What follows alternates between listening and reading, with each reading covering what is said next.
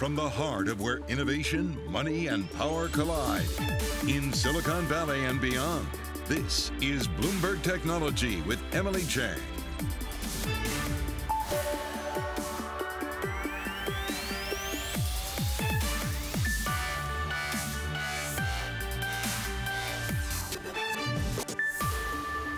I'm Emily Chang in San Francisco, and this is Bloomberg Technology. Coming up in the next hour, a loss for crypto lobbyists. The newly passed infrastructure bill opens the door to much tighter regulation of cryptocurrency. The CEO of Europe's largest digital currency exchange, Kraken, not happy about it. He'll tell us why. Plus, an exclusive interview with Coinbase President Emily Choi, straight off second quarter earnings. We'll get her reaction to crypto's part in that new infrastructure bill, the latest volatility, and more. And picture this, Apple's next iPhone lineup will get at least 3 major new camera and video recording features. Will they be enough to kickstart a super cycle? We'll talk about it all with our very own Mark Gurman. All that in a moment, but first let's get a look at the markets with Bloomberg's Kriti Gupta and Ed Ludlow. Kriti, tech leading the declines today. What would you pull out? Absolutely. We did see this kind of an outsized reaction to just a 2 basis point pop in yields. It's a really notable move and really signals that a lot of people are expecting the 10-year yield to rise, especially coming into that CPI print tomorrow. You saw this really with this kind of tech underperforms. The S&P 500 still up 0.1%, and that actually let it close at record highs. But I really want to zoom in on the yield picture. If we can just pull up the chart of some of the technical levels we should be watching in particular, because that's really where the 200-day moving average really comes in handy. You are looking at yields kind of hovering around that area and potentially breaking out tomorrow with that CPI print. I also want to highlight what some of the other sectors are doing, though. You have semiconductors, the NASDAQ Golden Dragon Index. You also, of course, have the NASDAQ Biotech Index all down on the day in line with that tech trade. Emily, though, that could absolutely turn around tomorrow. That is the macro picture. For the micro, let's go to Ed Ludlow.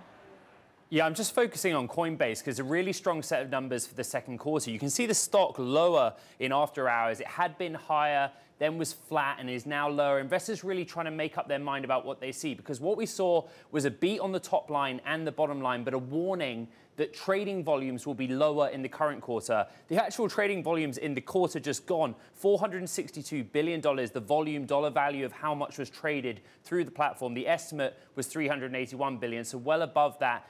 What was interesting, they point out that the volume of Ethereum trading on the platform was greater than that of Bitcoin. Of course, we know that there were some upgrades to the Ethereum network in the quarter, transaction costs came down, and that it was basically better traded.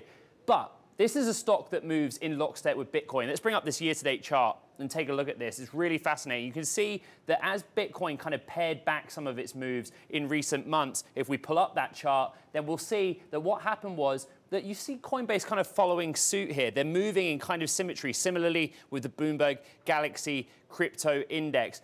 Most of what's happening on Coinbase right now is retail investor driven, 95% of the dollar value of those transactions. In recent days with this infrastructure bill, a lot of the focus is on the legitimacy. If you go on the Reddit forums, on Twitter, that's what the discussion is. Whatever the net result, policymakers on Capitol Hill talking about this is giving cryptocurrency broadly some legitimacy, and you see that reflected as well in these Coinbase numbers. If you look at Bitcoin over the last few days, just over the last 24 hours or so, we're hovering around now at a level of around 45,000. Just finally, just to say, Emily, that there's some strength in Bitcoin. It was just a few weeks ago, you and I were talking about Bitcoin 20,000. No more, to the moon, Emily, because now people in the market are talking about Bitcoin 100,000. Just to the moon, Ed? I think our next guest had some thoughts about that. Ed, thanks so much for that. And of course, we're going to be talking to Coinbase President Emily Choi later this hour. I do want to stick with crypto now. A crushing loss for the crypto lobby, pushing to change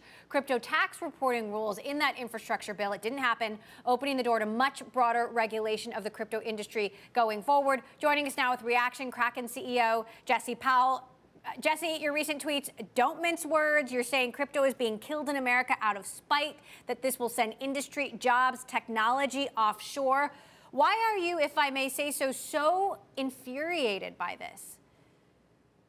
It's a complete disaster. How this language got into the bill in the first place, still a mystery. That we couldn't get this amendment through to make some very obvious improvements that would save this industry in America is a real shame. And, you know, it's due to the holdout senator in Alabama. that wasn't willing to support this.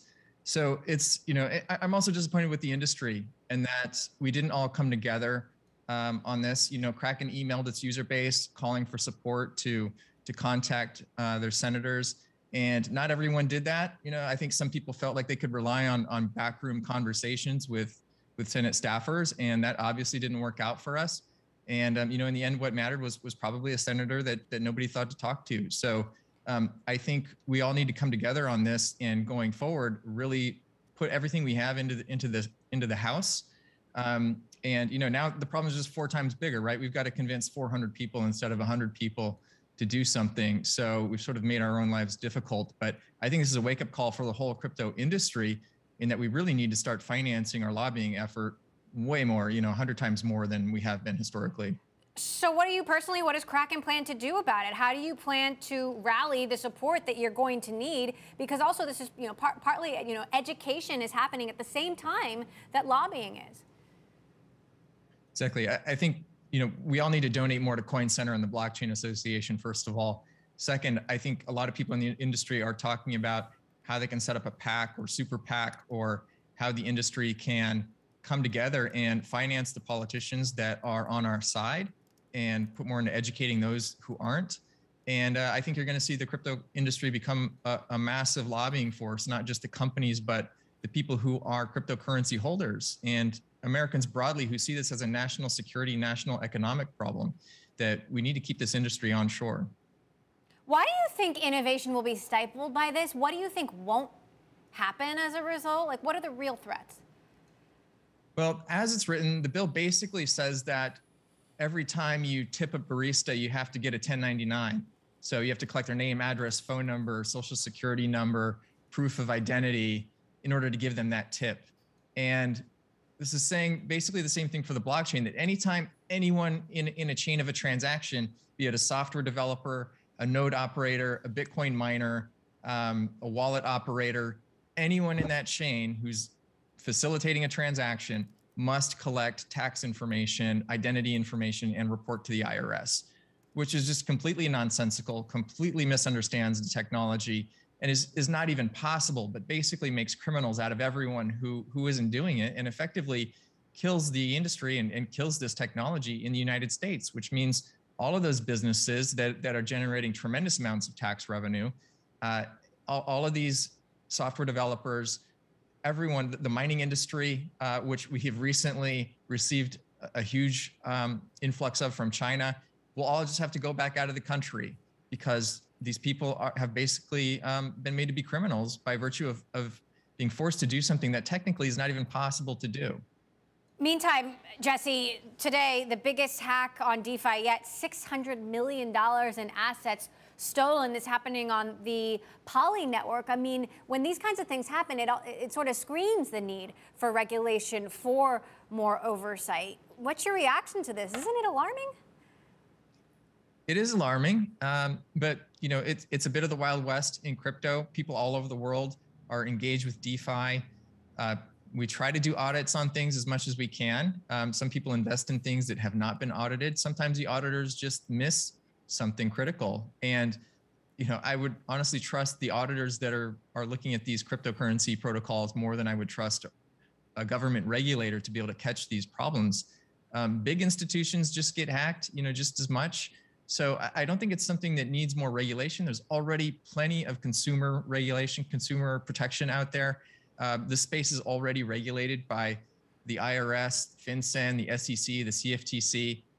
You name it, they're trying to regulate this space, and they do. So I don't think it's more regulation that we need. I think it's more education that we need. And no matter how much education you have, some people are just going to gamble their money. And, we just saw a hedge fund guy who knows exactly what he's doing, lose $20 billion in a day. So, I don't think it's about needing more protection from this. I think it's about more education.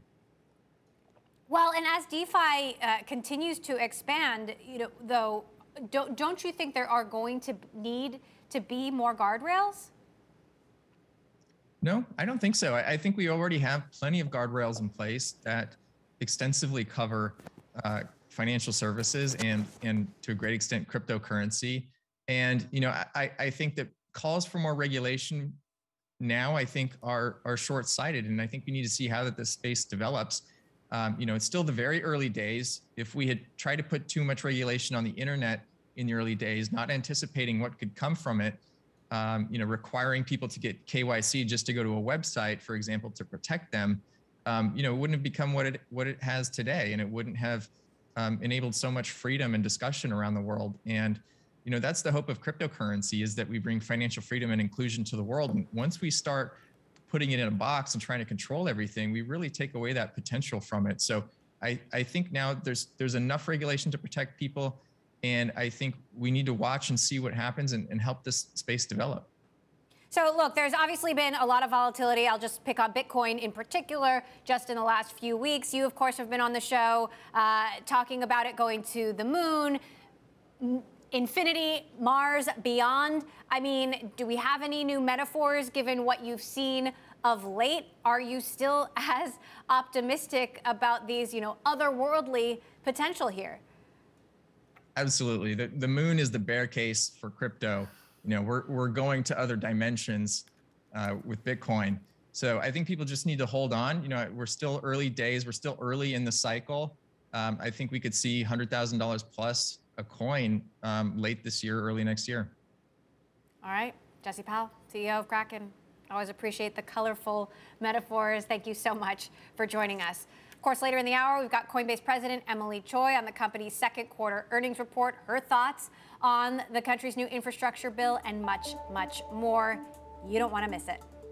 Coming up, out with the old and in with the new. Apple plans on releasing a new iPhone with 3 major camera and video recording upgrades. Our own Mark Gurman with us with all the details. That's next. This is Bloomberg.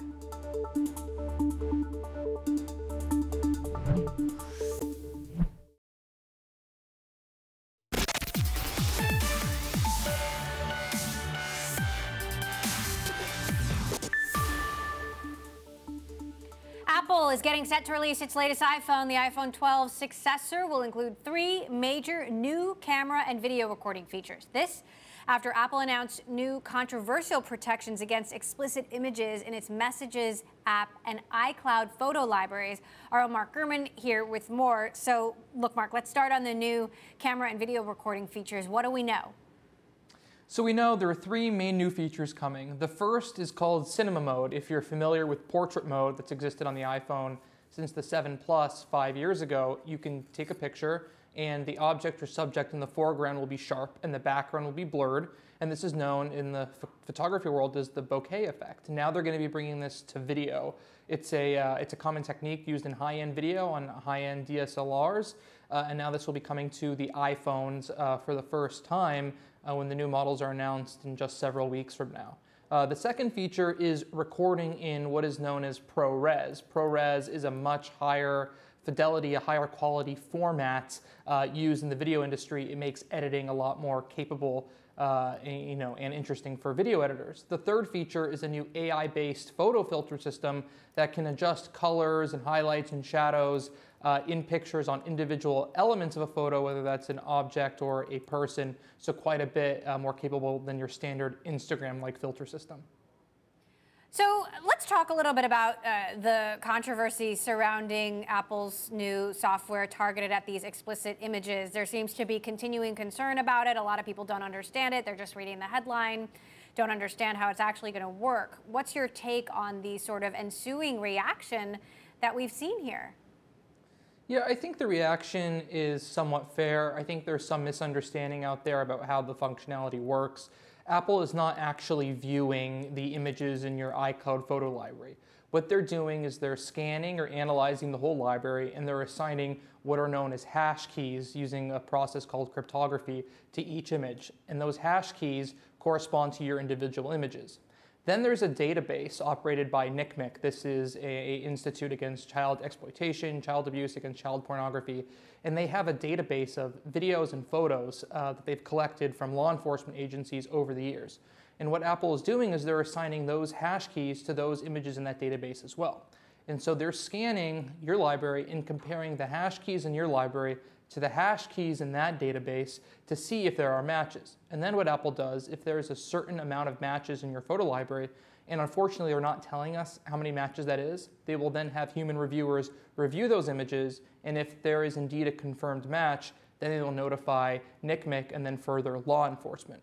What Apple should be doing is they should be providing a better explanation as to what's in this database, who manages the database, and how images get into that database. There's a lot of concern about that. I'm not going to sit here and defend, Apple's efforts against child exploitation in those explicit images. I don't think Apple is doing anything wrong from wanting to prevent those images. What I will say is it is slightly hypocritical to some people who say that, Apple refused to give up, to break into iPhones belonging to those behind terrorist attacks, such as with San Bernardino, yet they are willing to do this against child pornography in photos. Obviously, both are bad, but some people are arguing that Apple should be working with law enforcement on both subjects or neither. Certainly much to debate there. Meantime, you've also got a story out about how Google is limiting ad targeting to teenagers. This is something that Facebook's Instagram did a while ago. What can you tell us about this? Yeah, so we're seeing a lot of these companies, Apple, obviously Facebook with Instagram, like you said, and Google, really limiting ad targeting in some form. Obviously, earlier this year with the launch of App Tracking Transparency, or ATT, Apple limited app targeting and ad tracking across websites and apps across, the entire iOS ecosystem, regardless of age. Instagram is doing it for 18 and under now, in relation to some demographics and such and interests. And now Google is doing that as well, specifically across all of their services, but with the focus on YouTube as well. And there's a number of other new protocols they're putting in place to protect kids. They are stopping autoplay. So if you have kids watching YouTube, videos won't continue to play, in succession, keep kids all night watching video. Some kids in my household might be doing that, but in moderation. Bloomberg's Mark Gurman, thank you so much for that update. Meantime, SoftBank has reported a sharp drop in profit at its Vision Fund. Masayoshi Son's investment business has previously enjoyed a strong run due to the surge in tech stocks, but quarterly results for the company show the value of its investments of public holdings like Uber and Coupang have declined. However, gains for China's Didi were the main reason the business stayed profitable. And Facebook has removed 2 separate networks of accounts as part of an effort to crack down on inauthentic behavior. One network originated in Myanmar and was used to spread divisive content about the country's political issues. The second, from Russia, attempted to recruit real internet influencers to help spread misinformation about COVID vaccines. That network included 243 Instagram accounts with more than 24,000 followers. Coming up, travel in the time of COVID. Where can you go and which destinations are still sealed off as the Delta variant takes over? We'll tell you next. This is Bloomberg.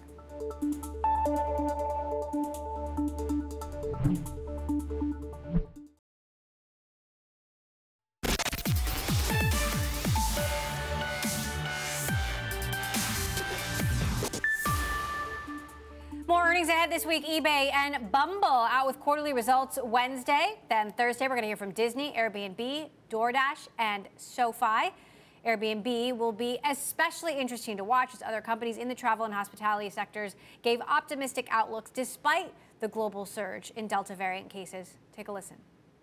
People are desperate to travel. I mean, there is that demand and that hunger we see. There is a big appetite to travel. So everywhere where people can travel, we see immediately bookings coming in. Cruise demand is strong among our guests who are thrilled to be back. We are seeing people obviously much more comfortable to be in hotels, resorts, all the usual lodging use cases. We see actually an increase of demand probably in the future for leisure business demand. We will see cases in the cruise industry, but we have among the best protections in the larger leisure business. While the variant is out there, overall, we're seeing bookings and we're seeing the experience accelerate. I think we'll continue to see that. I don't see Delta having a particularly large impact on it.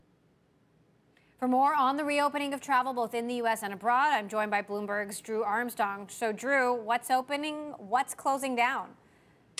It's a great question, which is the reason we developed this new travel restrictions tracker that just launched today. We really wanted to answer 3 questions. First of all, where can you go? Second of all, where is it safe to go? And third of all, if you go, is it worth it? Are bars and restaurants open? Can you do stuff? So we looked at 1,500 different travel combinations that involve about 40 different major financial and leisure capitals. And we're able to compile ratings for every single one of those using a combination of travel data from a third party, a company called Sherpa, and then our own reporters on the ground and vaccine data we've collected to tell you what it's like to be there. The takeaway from this so far is that a lot of the world still is not very open. Only 18% of the countries, 18% of the places that we looked at really have our most open and most accessible ratings, while a lot of the world still remains kind of in that much more closed category. So what do you see happening next here? I mean, do you expect that many more destinations will shut down? I mean, the numbers just seem to be getting worse around the world. Yeah, it's a great question. I think one of the reasons we did this in part was because, I mean, if you've been watching the headlines over the last week, you've seen new restrictions that could be put in place in some places and lightened in other places. I mean, this is stuff that changes very, very fast, a lot of the times depending on the public health situation on the ground. And so it makes it very hard to know where you actually can go and what the rules are going to be if you do try to make those trips. I think in general, I mean, even in the United States and elsewhere, it does certainly seem to be like for vaccinated travelers, there's a general trend toward reopening, even with some of these Delta surges that we've seen. It's not true everywhere. It's not true all the time. But clearly, you see people who are getting vaccinated and wanting to travel because they feel personally protected at that point. I think we heard it from some of the clips you all played earlier. Do you expect more countries will input restrictions, more restrictions? I have a feeling we're going to see some of that. I mean, we have been seeing, the U.S. added a couple countries to its warning list for travel. I have a feeling we will see those types of things go on. We've seen lockdowns in Australia. We've seen resumption of some restrictions in China locally. So, clearly this is not a one-way street. And we will see as these waves of Delta cases, which I think we're learning can spike very quickly in some places when they do hit, especially in unvaccinated populations. That's going to affect things inevitably. So, for us, this was really about trying to pinpoint the places where you can go and also identifying those where you can't right now. It's terrifying, especially as schools are starting to reopen around the world. We'll continue to follow it. Bloomberg's Drew Armstrong, thank you so much to your team for continuing to bring us the most up-to-date information. Coming up, Tesla's footprint in China fading following negative publicity and the recall of almost every car sold in the country. Well, the latest on that story next. This is Bloomberg.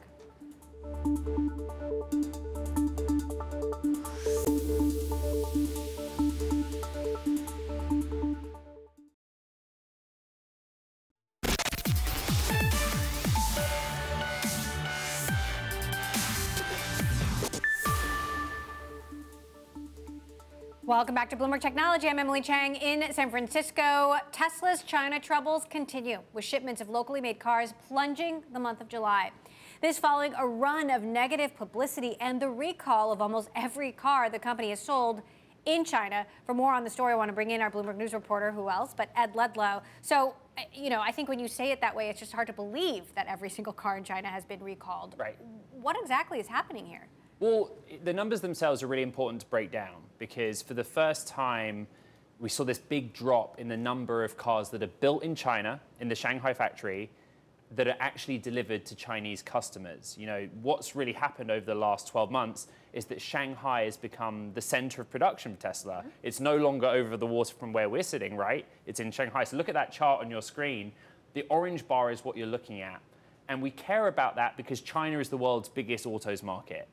It's still building a lot of cars in China, but now for the first time, more of them are going overseas, mostly to Europe. That's not a bad thing because those are higher margin cars. Tesla's done a lot to localize supply chain in China. It's got a super efficient factory. It makes a lot of money on those cars, but it is worrying about what it signals for the company's performance in that market. So how important is China to Tesla compared to, the rest of the world, which, the world is their oyster, right?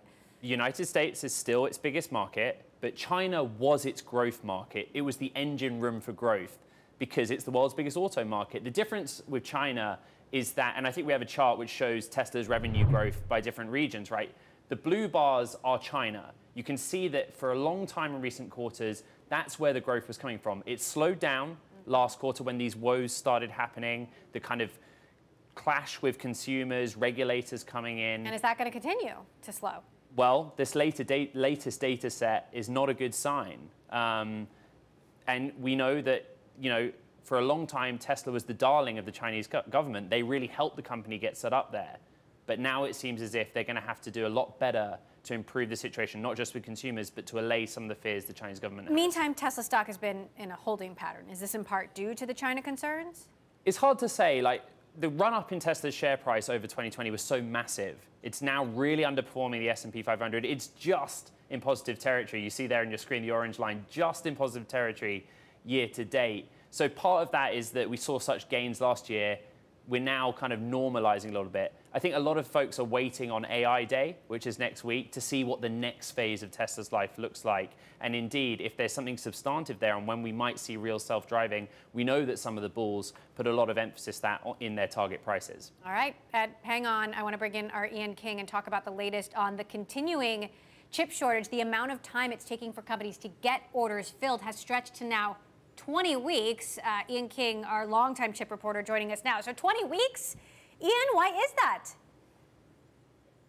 Yeah, I mean, this is just a continuation. I think many people had been thinking that by now, perhaps, we were going to see this number stabilize. We were going to see some sense that things are normalizing, but not the case. It just keeps on going and going and going. So the chip shortage is not a secret anymore. We've known this is happening for a long time. Why aren't companies just producing more chips? Yeah, no, very good question. And it's one that just requires constant updating, I think, because, even assuming every chip maker in the world on January the 1st this year decided, oh, we better make a lot more chips and decided to build a new plant, that production won't be coming online until the middle of next year.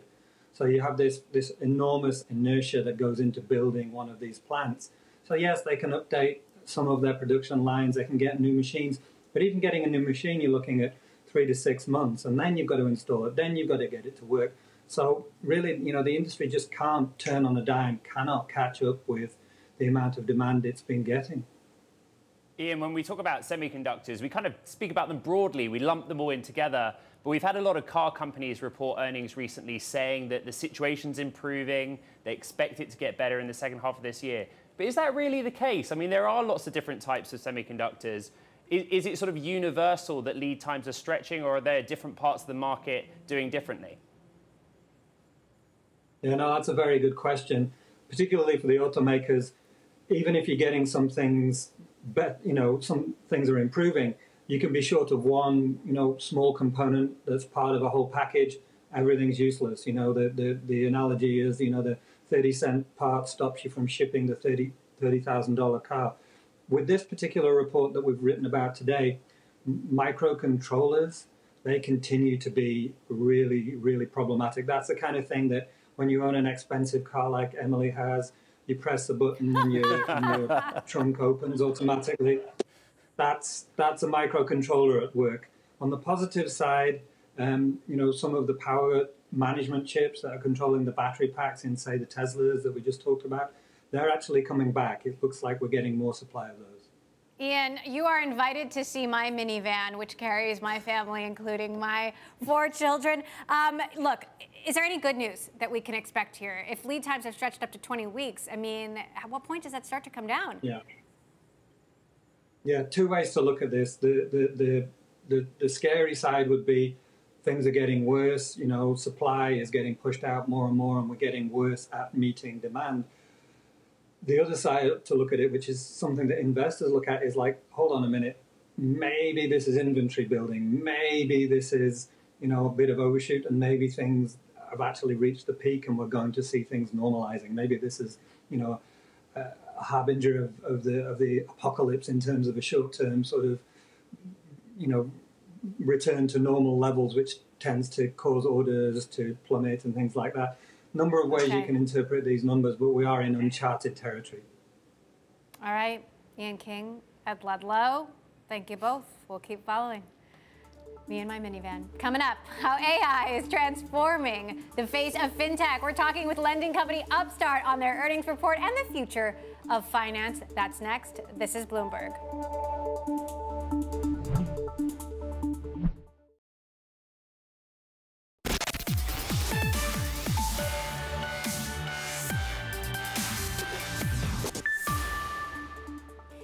lending company Upstart just went public in December. They're now out with earnings and a full-year forecast, which topped analyst estimates. Shares of the fintech company reacting positively at one point, up 15%, now 17%.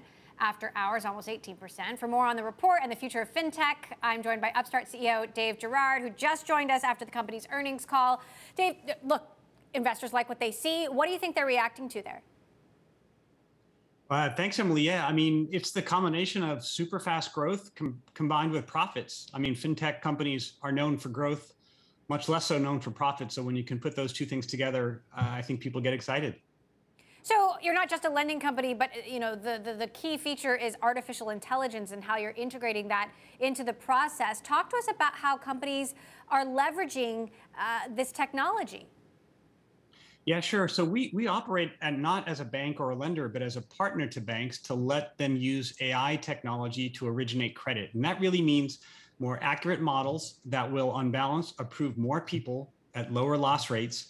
And so it's just something when you put it together, it pretty dramatically increases or improves access to credit for consumers, but it also helps banks have more inclusive and more profitable lending programs. That's kind of the heart of AI as it's applied to lending. Are traditional lenders keeping up with the technology, and how do you know which ones are and which ones aren't? Well, it's a good question. I mean, it's really hard to compare lenders and the results of lending. Sometimes it takes a while to play out. So it's a little hard for the world to actually, completely grasp what's real and what's not, because there's a lot of buzzwords flying around for sure. But ultimately, a strong business ends up in the growth. It ends up in the profits and in the things that the ways we've measured businesses ad infinitum. And I think ultimately that's what we're demonstrating here. One of the, more positive aspects of this is how AI can be used to make lending more inclusive. Talk to us about how that works.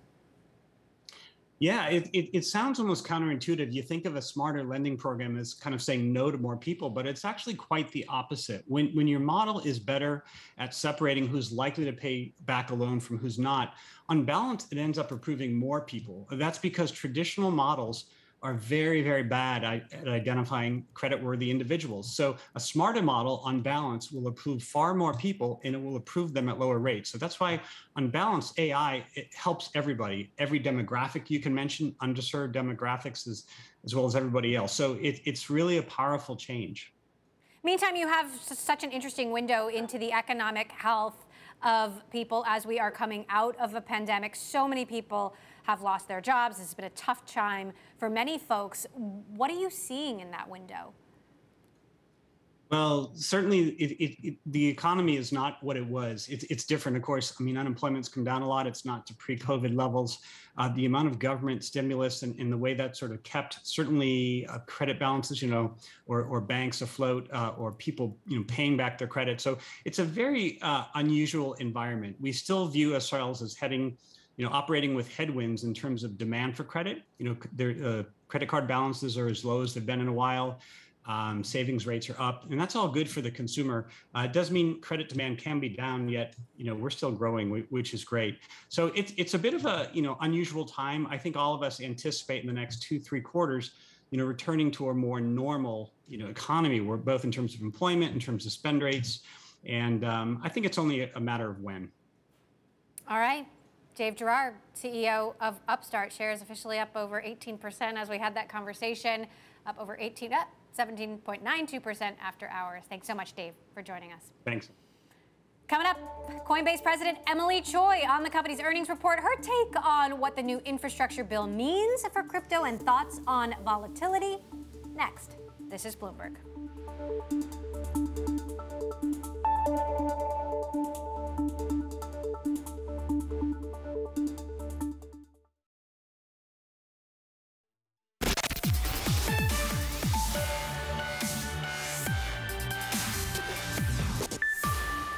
Coinbase out with earnings that topped revenue estimates but provided guidance indicating Q3 could see lower monthly users and trading volume. Although Bitcoin dropped from its all-time high in the second quarter, Coinbase went on to say its total trading volume grew 38% sequentially, shares edging slightly lower in late trade. I spoke exclusively with Coinbase President Emily Choi about the latest results and the growth of institutional versus retail investors on the platform.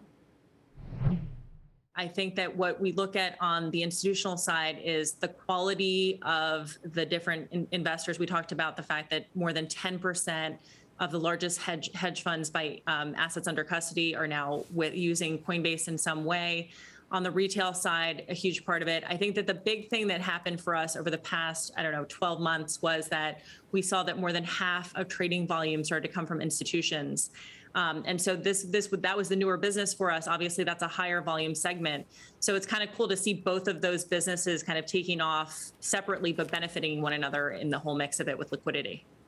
Now, you're not providing financial guidance, but you are saying that monthly transactional users will be lower sequentially. Same for trading volume. Why is that? Well, the reality is that we're looking at this as a long-term business. So we're looking at this as a period of years, not quarters. And our predictability is just not going to be good. We have to be kind of transparent about that. When we look at this stuff, we just say, hey, there was a ton of volatility this quarter. Volatility benefits our business in a massive way. We had a lot of growth in these segments. And so we're not going to just continue to have, this business that's like a SaaS business where you have kind of incremental up and to the right. It's going to be bumpy. And that's actually the way that we built the business. We're used to the volatility. We embrace the volatility. I talked to you last time about volatility as a feature, not a bug for us. And as long as you're looking at the longer term, I think the business is growing very beautifully, but we're not going to look at it in a myopic quarter by quarter basis. How do you benefit from the volatility? Explain that to us. Well, when prices kind of get high, or even if they get low, there's a lot of volatility in the market, and people will trade regardless of whether or not there's high prices or low prices, right? And so because the fundamentals of our business are based on a transaction model, we're gonna make money on that either way. Okay. Now, the Senate just passed this $1 trillion infrastructure plan. They couldn't get a deal done on the crypto language, which means that it looks like the crypto industry stands to be broadly regulated. Does this concern you? Does it concern you for the industry at large and also for Coinbase? Zooming out, this was actually a really, really big moment for crypto. And I think it was ultimately a positive moment for crypto, because if you think about this, the $1.5 trillion infrastructure bill was held up because of a small crypto provision that, frankly, lawmakers didn't necessarily understand the implications of what that provision might be. And what it speaks to is the fact that crypto is going to be a major source of tax revenue to fund infrastructure. That's actually a very positive thing. And that's something that we think is really positive for the industry. It's no longer a fringe thing. Crypto has eventually has ultimately entered the mainstream here. This was a setback. There's no doubt about it for this past week, but we're playing the long game here. And we think that the more education Coinbase and other members of the crypto industry do with lawmakers to help them understand the potential for crypto, the more we can shape the right regulation that kind of helps make sure we're protecting customers and at the same time, not inadvertently hindering crypto innovation from happening in the US and moving it offshore. Coinbase has been beefing up the policy side of the team. I know you're working to talk with regulators. What are you telling them? What kind of regulation do you want to see? Ultimately, we really just want fair and even playing field with the rest of the financial services industry. So one of the really interesting kind of scratch your head moments with part of this amendment was thinking about, if you send money to your sister, that transaction is not going to require any information about your sister unless it's tagged as something that could be something that's dangerous or nefarious or some threshold of dollar amount, right? So if you were sending that through a regular Wells Fargo, for example. So why would crypto be regulated in a different way from the traditional financial services industry? We simply want an even playing field with financial services. SEC's Gary Gensler called the crypto industry recently the Wild West, wants investors to be better protected. I mean, what are you preparing for, given these signs we're seeing that crypto will be regulated as a security and not a commodity? Well, I don't think we know that that's going to be regulated as a security. We need to kind of figure out what the rules are. So we pioneered this idea of a digital asset framework, digital asset listing framework, where we have a bunch of criteria to kind of determine whether or not we think something is a utility or a security. And at the moment, all that Coinbase lists are things that go under that framework as a utility and not a security. If there are parts of the crypto ecosystem that become digital securities, we think that there will be an opportunity for Coinbase and others to play in that. But I think that what we're seeing right now is that, frankly, there's some confusion amongst regulators about, which parts of the crypto ecosystem they want to monitor, what they want to regulate. And so what we want is just more clarity. We want to work with them on figuring out what the rules of the road are and how we can regulate in a way that, again, protects the consumers, protects the customers, but at the same time doesn't inadvertently hinder crypto innovation in the United States, because it will move offshore. That's the nature of crypto. Crypto is a decentralized movement. And if you try to kind of put that genie back in the bottle, it's going to morph into something else in another part of the world. Interesting. Meantime, a huge DeFi hack was just revealed on the Poly network, a whopping $600 million worth of assets stolen. How big a risk is DeFi for you? This is a big and growing part of your business, given that these kinds of hacks, frauds, scams can happen. Coinbase is built on a very big foundation of security. It was the kind of the thing that our founder and CEO, Brian Armstrong, built the company on. And so the way that we've built infrastructure, the way that we add assets, the way that we launch features, the way that we launch products is predicated on this foundation of security. And it sometimes slows us down, but in a good way, I think. There's going to be hacks, right? There's hacks in the current financial system. And our responsibility as Coinbase is to make sure that we're kind of doing as much as we can to protect consumers on our platform. When other things happen off of our platform, we can't necessarily control them, but hopefully we can all learn as an industry about how to better protect against those hacks. So looking at DeFi and decentralized finance and centralized finance, both parts of your business, which do you see being bigger in the future? Well, it's interesting because the whole foundation was built on centralized finance, and then our founder and CEO Brian Armstrong recently wrote a post about how much of the future will be from decentralized financial applications. And I think we don't know how long that will take, right? We didn't know when the App Store was originally launched, for example, how long it would take for a robust app ecosystem to happen, or when the internet was first launched, how long it would take for true internet adoption to happen.